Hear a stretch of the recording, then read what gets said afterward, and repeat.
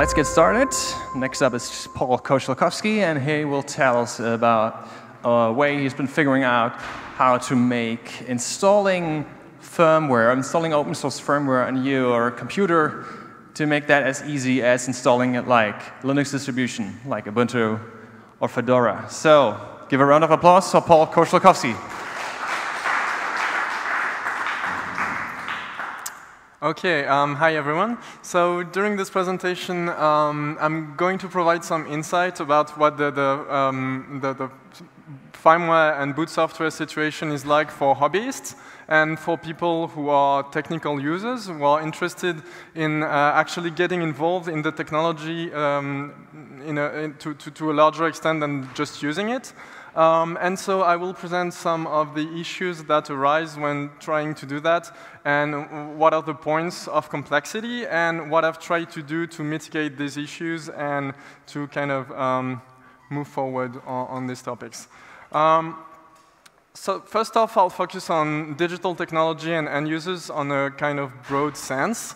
And I will start by telling you a bit about how digital technology is made and what impact it has on end users. So if we look at the proprietary industry, there are some observations that we can make. And generally, the end users are treated like consumers. And not just clients, but consumers. And this means something kind of nearly political. It means that the consumers are passive, and they're just going to try to use the technology and nothing more than use it. They're not going to be interested in understanding how it works, or in changing it, or in owning it in any way.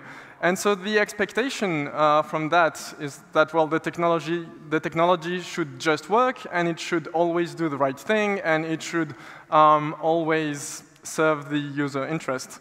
But of course, this approach is really not neutral, because if we consider these assumptions, the technology that is developed this way is made in a way that only the developers have the exclusivity of the knowledge, and actually when you have the exclusivity of how something works, then you're the only person who can have effective control over that.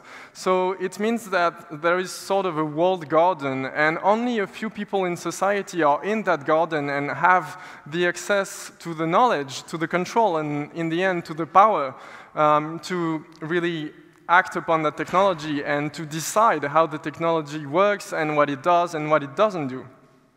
And so this is really a fundamental question of what, do we want technology to be in that sort of walled garden at the society scale, or do we want it to be something accessible to everyone who basically wants to get involved at sort of technical levels? And when we have this situation, the hierarchy of interests may not be the one that is in the best interest of users.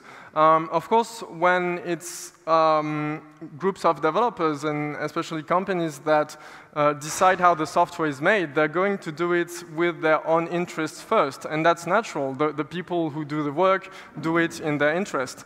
And those interests don't always align with the interest of end users. And nothing to match this, we can have technology that will refuse to cooperate with users, and that will refuse to do what the user wants them to do. And so that's the example from 2001 Space Odyssey, where the machine says, well, I'm sorry, I can't do that.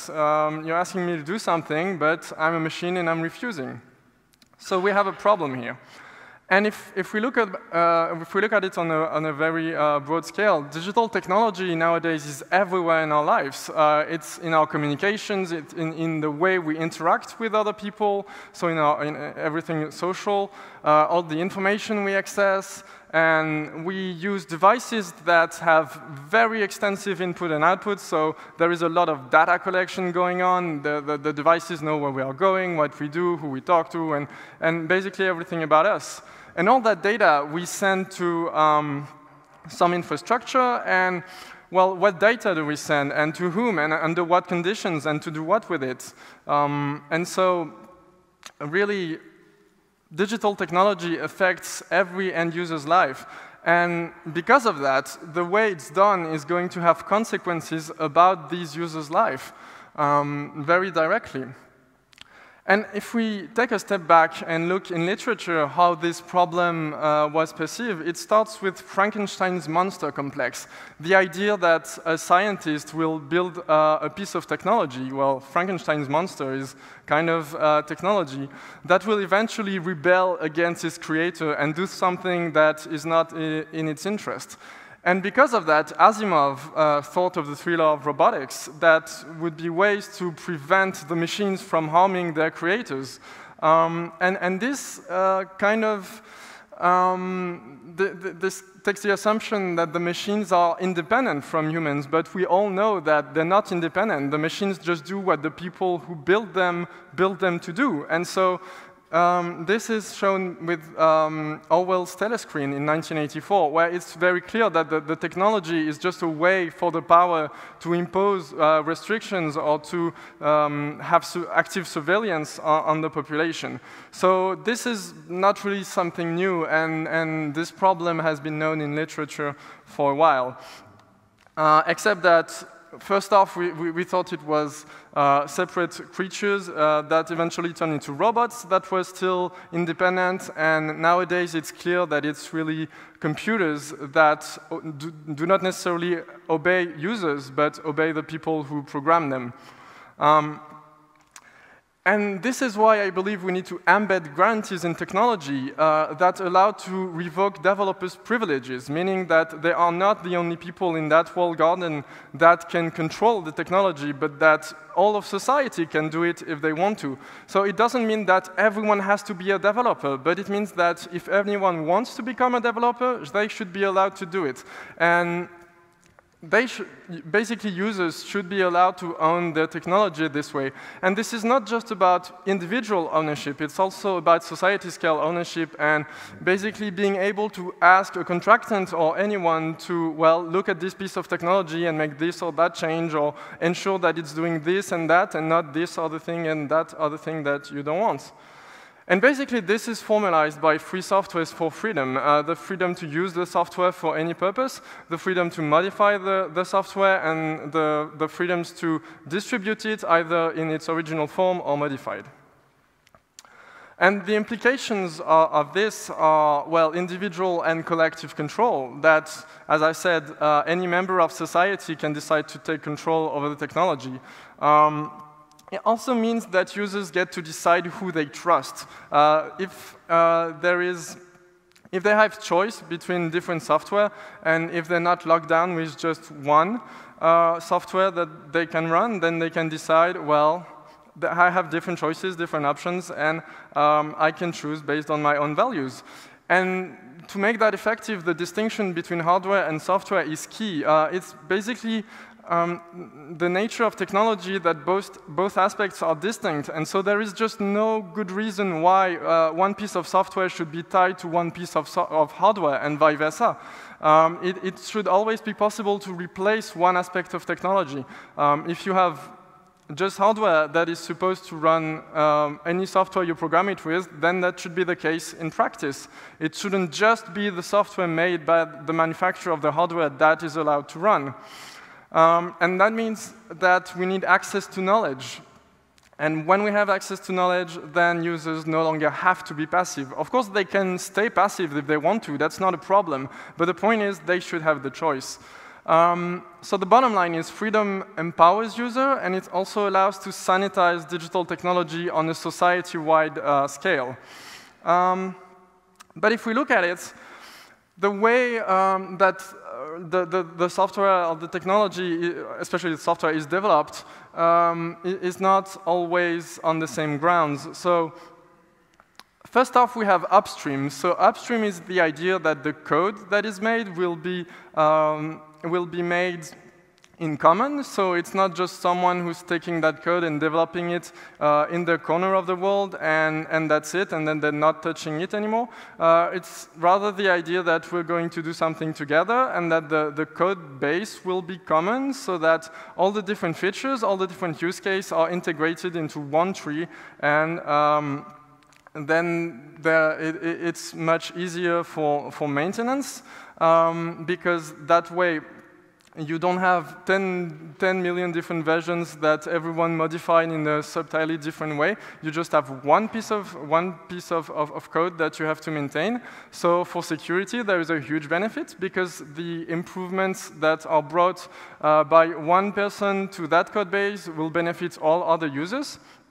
And so this brings the focus on the long term rather than short term. And on the other hand, we have so downstream, where the code is done in a quick and dirty way, where the modifications are specific and the updates are often not provided. And this is driven by short-term focus. So usually time to market, meaning that we have to get a product out as fast as possible, and so we don't have time to do things in the long run. We don't have time to actually commit the code to a common repository, to have it reviewed by peers, and things like that. But thankfully, some companies still manage to meet the time to market goals and also do upstream, so that's a really, really nice thing to have.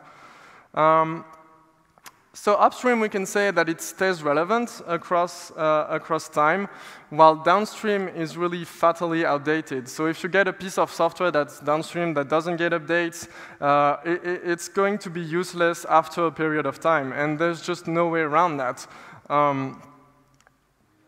So with this consideration, we can say that deprecated software is really considered harmful, especially for security reasons, because bringing updates to software is just a natural and very desirable thing to do, and not updating software is actually abnormal. Unlike different types of technology, like hardware, where you do it once and you expect it to work, software is something that should be perpetually evolving.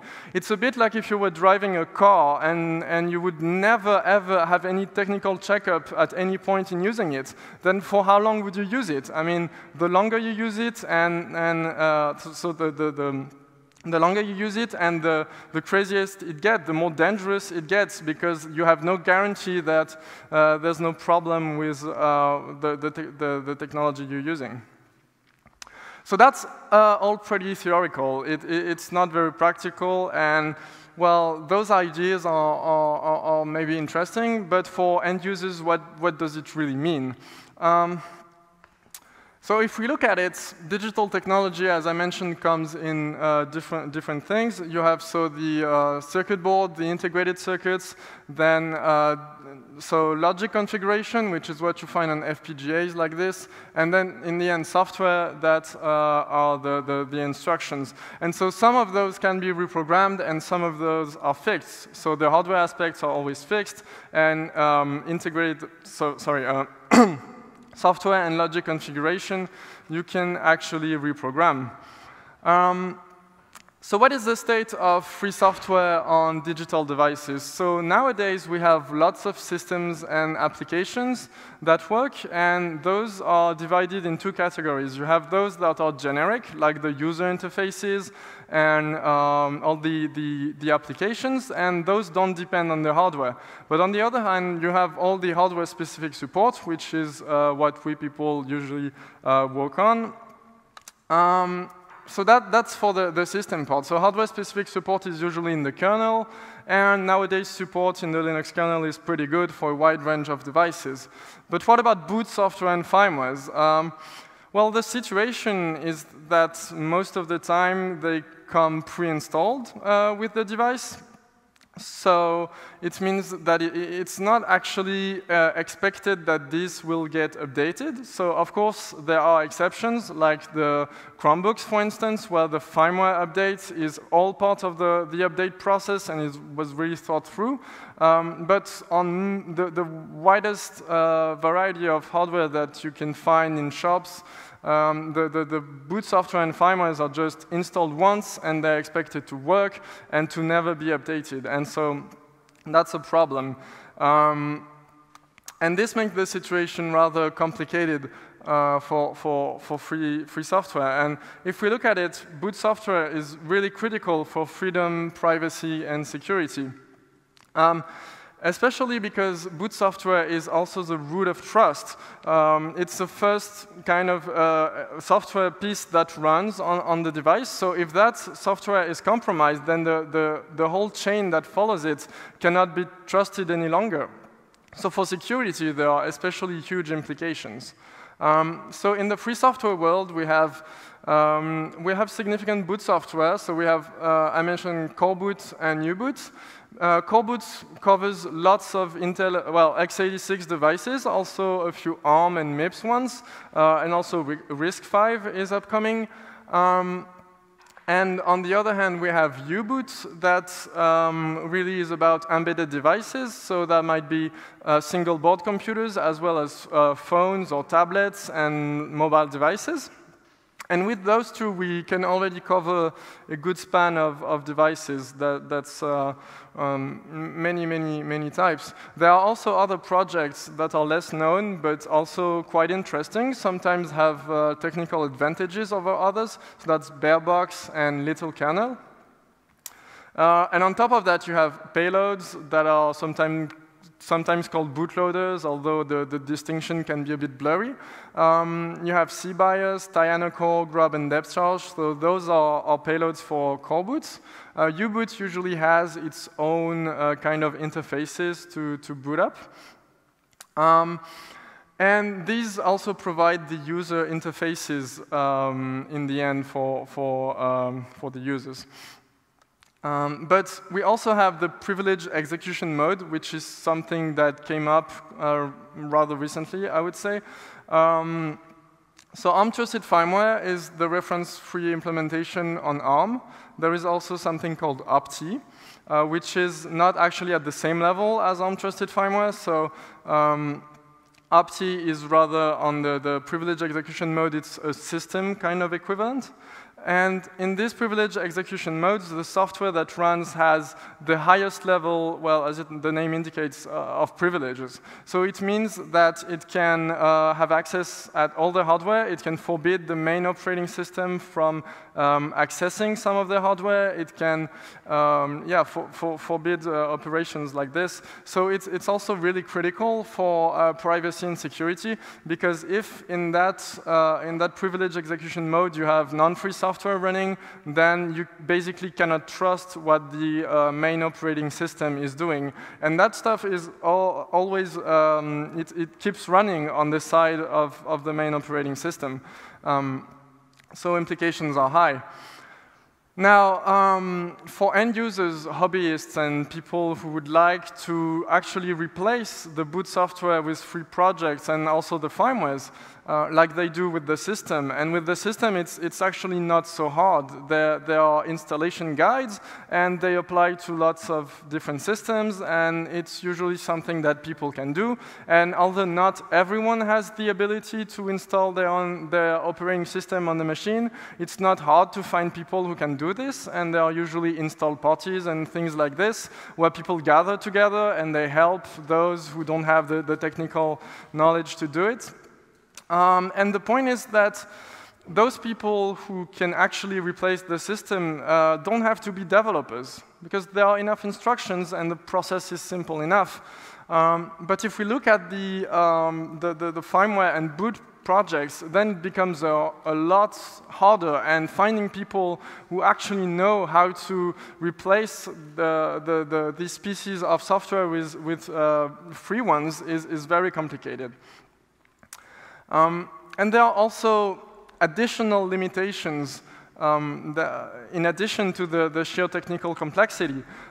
So the main problem we have is enforced signature verifications. So the idea that the boot software will be signed with a cryptographic key that is fused in the hardware itself. So the public key is fused in the hardware itself, and it will be used to verify that the boot software that was installed matches that key, so there is a signature. And if it didn't match, then what's going to happen is the device will be turned into a brick, because the device can no longer boot, and the device will just refuse to work. And that is a very clear indication that these devices and platforms are fatally flawed. If they're not able to do what the users tell them to do, then there's a big problem going on. And it's really the idea that in those models that are often presented as security, but security always depends on the threat model and on who it serves. So in that case, it's security, but security for the manufacturer, not for the user. The user is actually considered to be a threat because they're not allowed to change the software by themselves. They have to trust the manufacturer, and maybe the manufacturer is just not in the trust model of the user. Maybe for whatever reason, the user decides not to trust the manufacturer, and they should be able to do it because, again, the hardware and the software are two distinct aspects that should not be intrigued one with the other. So for this reason, the platforms that have and the devices that have these limitations, I consider to be fatally flawed and really not very interesting for the cause of liberating devices and empowering users. And of course, even when we have a hardware that is somewhat cooperative, the free projects don't always have the full extent of hardware support. So it really all depends on the project, and it all depends on the platform and the device that is used. And most of the time, this status is not very clear to people from the outside who would like to start using these projects. Very often, the people who do the development are aware of the current status, but it's rarely formalized. And so the next step for a technical user who would like to replace the firmwares and boot software with free ones is integration. So how do you get images to install? With systems, it's easy. You just install software with the package manager, right? And you find live CDs that you can just boot, and that's it. But with boot and firmware, it's rare to find pre-built images. And the system distributions don't include the firmwares and the boot software. It's all taken out of the scope, and it's assumed to be in that state where it's already installed and working, and we don't have to care about it. So that makes it even harder for end users. And again, the documentation for the process of building the images, like what config to choose and which options are right to select, is not always very obvious. So it requires heavy lifting to go through the whole process from finding the configuration to building to packing the image in the right format and finally installing it to the medium. And so that requires knowledge and skills which are kind of above the scope of just replacing the software. For the system components, the users don't always have to find how to configure, how to build it. It all comes prepackaged. It's integrated, and it's easy. And so why is boot and firmware so very different?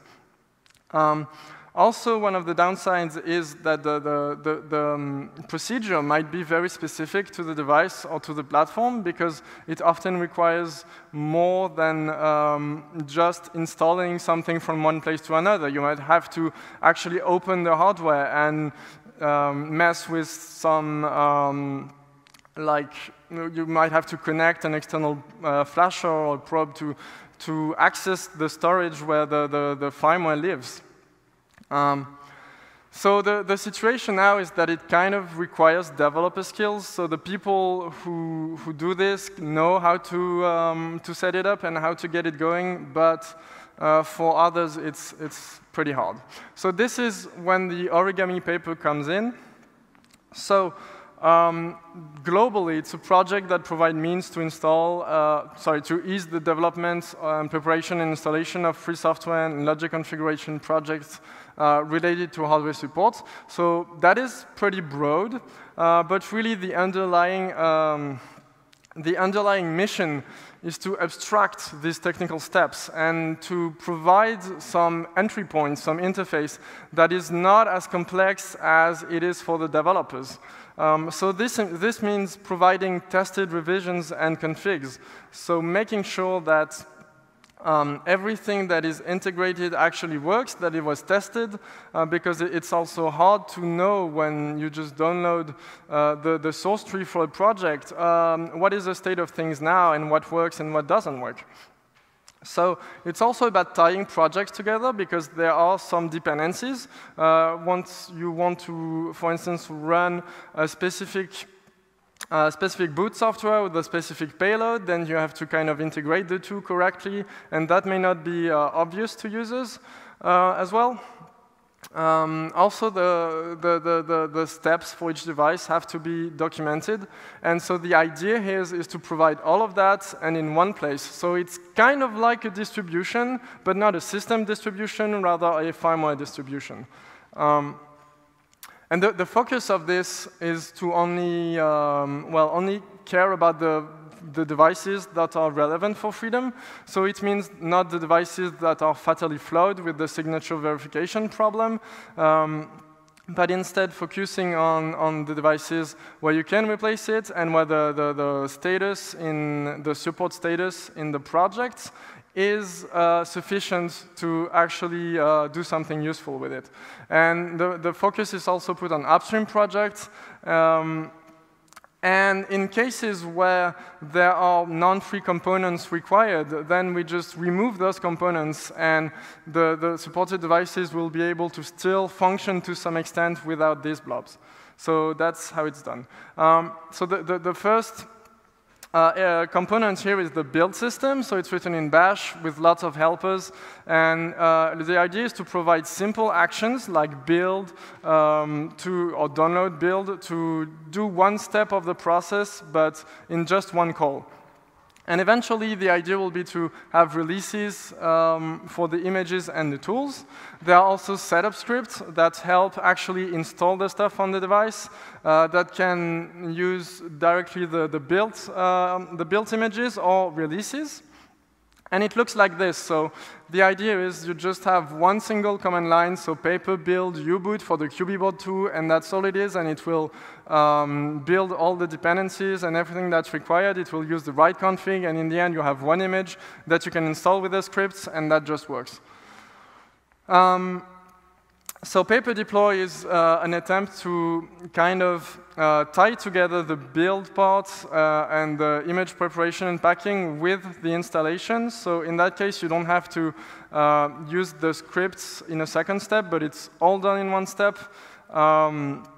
So it has to be configured like this. You just provide the device you want to use, the boot medium, where to install it, and the path to the build system, then just paper deploy U-boot, and it's going to do the same thing, install it to the SD card, and then you can just take it out, put it on the device, boot, and that's done.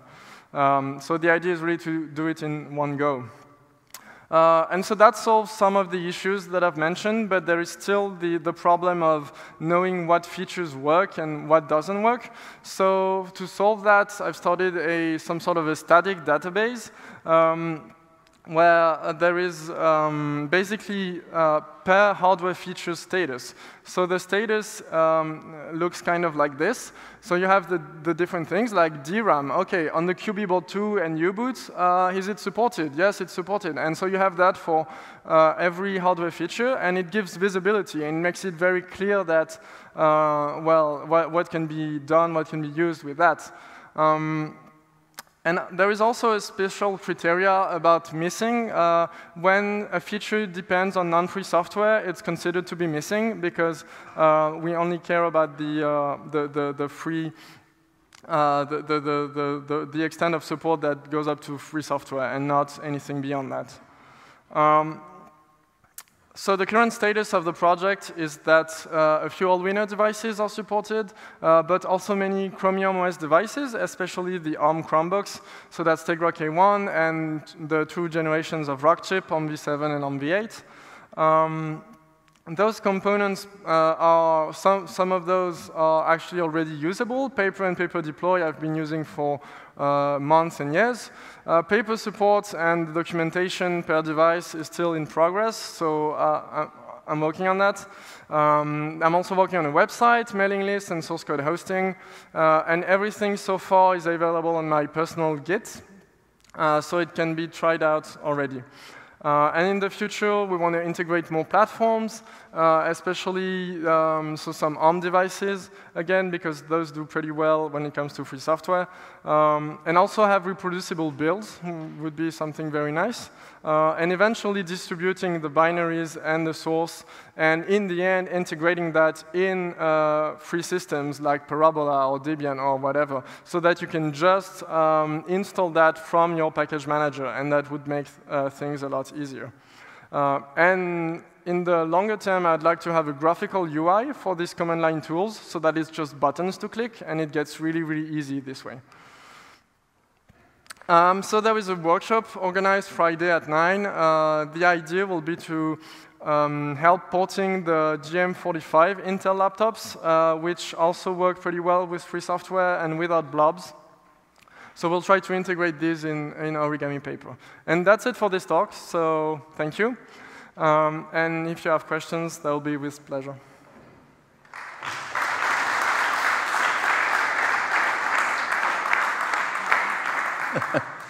Thank you so much. So, are there any questions? I can't see any. Oh, over there.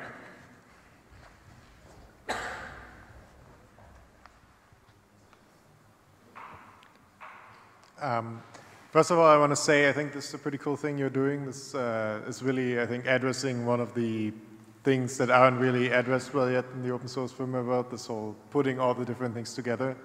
But I'm curious about how serious you are about the no blobs rule, because as we all know, it's sort of an unfortunate truth that there's hardly any completely blob-free devices. So are you going to completely never allow any blob devices in this, or are you thinking about maybe? Yeah, that's the idea. So it drastically reduces the scope of devices we can support, but it's also intentional because it shows that, hey, look, only a very small number of devices can be supported by this. So in a way, it's also kind of to create incentive and to say, well, if you want more devices supported, then it would be good that the situation changes. And yeah, so it's not a very strong incentive, of course, but it's also less work for me, so well. Yeah, I mean, I think the problem I'm seeing is it would be cool if something like this could take off as the firmware building mechanism that we all use, but I think you might have a hard time like gaining traction with only supporting this for a few devices. Yeah, well, it's also supposed to be something for very specific vision and use case. So it's for people who want to run. Maybe I didn't put the emphasis on that too much, but it's for people who really want to run fully free stuff. And that's kind of why I've done that. It's not so much to to support as many devices as possible, and also it's for those few devices that I'm really interested in and that I want to provide tight integration for, basically. Okay, I have actually a question. Earlier you told me that Origami-Paper mostly consists of scripts. Yeah. Well, it's a collection of scripts, but later in your talk you said that you're planning a binary distribution. So how much of your code is, like what does your code base consist of at the moment? So, a collection of scripts is not a bad description. The idea is it's, mostly bash scripts tied together that provide this level of integration. So I think that the interesting part about the project is not so much the technical part of it, because that's just scripting and things like this. It's really what it's used for. So to provide images in the end. So I'm not sure that really answers your question, but yes, it does. Okay. Okay.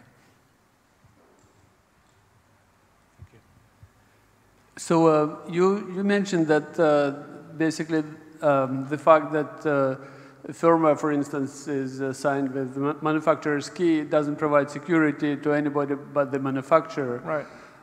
So isn't there a contradiction? So if there is a device which doesn't require any verification for booting, and somebody owns it, then unbeknownst to the owner, this could be replaced and could become infected with all kind of stuff. what do you think about this? Yeah, so maybe saying that it's only that signatures only cover the manufacturer's security issues is maybe saying too much.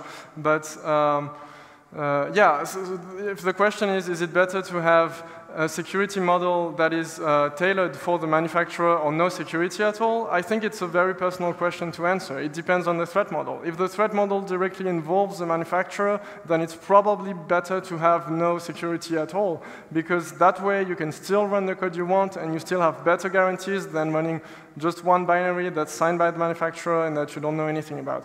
So I think it's really a matter of personal choice, and security, I don't believe security is something you can answer in objective terms. It depends on the situation. It depends on what you want to protect yourself against. There's no just security. It's security versus some threats.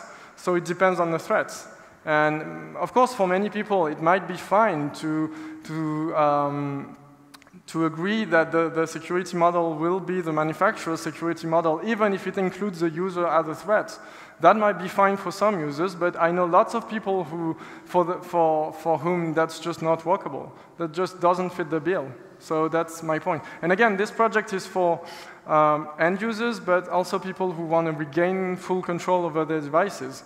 So in that sense, with that scope, it might make more sense to have no signature verification at all than to have signature verification imposed by the manufacturer. I'm not saying this is a case for everyone or this is a general statement. I'm saying that there are use cases where it's relevant, and currently no one is interested in these use cases at all, so that's kind of why I'm also providing that.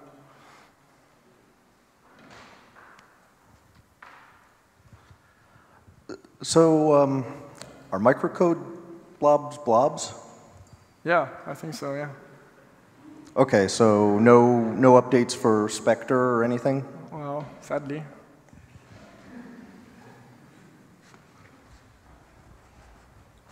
But this is mostly for ARM stuff, and on many of those there is no predictive execution, so no Spectre anyway, but well, that's a side point. So in the real early days of Linux BIOS, we had a web page that was like the ROM-o-matic web page, and you'd come in and do a couple drop-down boxes, and they would give you a button, and you'd download your image. And it didn't work because for a given name of a board, the vendors kept tweaking things. So that for a given model, like even a very long product part number, they still tweaked things and buried the differences in the firmware. Does that happen in the boards that you're targeting, do you think, or are they all kind of always be wired the same way? Yeah, there is kind of this expectation, and it's a problem, yeah, I agree that providing fixed configuration kind of assumes that the devices are all the same, and this may not be the case in practice. So yeah, there's a problem there. I'm not too sure how to tackle that. Maybe making different device names in the build system that each match one of the configuration. That's not ideal, and I don't have really a good solution to that. You may need to have a serial number, believe it or not, it'd be awful. Yeah, it's going to be awful, probably. But in many cases, though, you can this approach still kind of applies. Like for various types of devices, it's just always the same. So yeah. Can I ask one more question? I got to ask one more. So the really neat thing would be if you were able with something like that to get into early stages of design cycles. In other words, a vendor designed a board to work with this. Mm-hmm. So I don't know, it's just a thought. I don't know if that's even possible. But yeah, maybe some kind of runtime involvement could work. Like you run a first piece that detects the specificities of the device, and then you feed that back to the build system, and also it cooks kind of the right image. So like literally that there'd be a product from a company that said works with origami. You know what I mean? So when they laid out their PC board, they would have it in mind that they're doing a product designed to work with this thing you're doing. Okay. So you get actually into an ODM at like the very early stages of the process of design. Okay. So just a thought. All right. Yeah. Oh. Good. Are there any more questions? No. Are there dependencies on online resources? How many? What is Sorry, dependencies on? Are there dependencies on online resources, like download something? Yeah, that's something I didn't mention, but I would also very much like this to be kind of contained, so that you could put all the required stuff on like a USB stick, and you wouldn't need to download anything extra to get everything to build and to set it up and all. Yeah, I'm thinking more and more about like people in Cuba who have very expensive access to the internet, but who can still get stuff like USB media and things like that. And these people also deserve to have access to free software. So yeah, I would very much like, and I will try to make it so that this project can be kind of contained, and you can have a release that's just sufficient to rebuild the image, so I'll also be able to modify it, right? Not just binaries, but to have all the sufficient source code to rebuild images, and yeah, that's very desirable, I agree. Also, what I saw, what would be important for at least long time stuff, is that any online resources, that they would be archived in any way, maybe archive.org or something. Yeah. So often locations, maybe for very specific devices, the web pages were dropped, and so you're just lost because you need tool A or B or something, and it's not accessible anymore. So my idea would be to have everything, to build some specific firmware, to have it archived or in parallel archived at maybe one of the archive repos. Yeah. So the solution I would have to that is, so in the releases, I mentioned I want to be doing releases at some point, and it's not just binary releases, it's also source releases, and so you can mirror that, and you can make it so that it's spread all over the world, and that eventually the knowledge doesn't disappear, because indeed that's a pretty serious problem. Yeah. Any more questions? Okay, thank you. Give her another round of applause for Kocialkowski.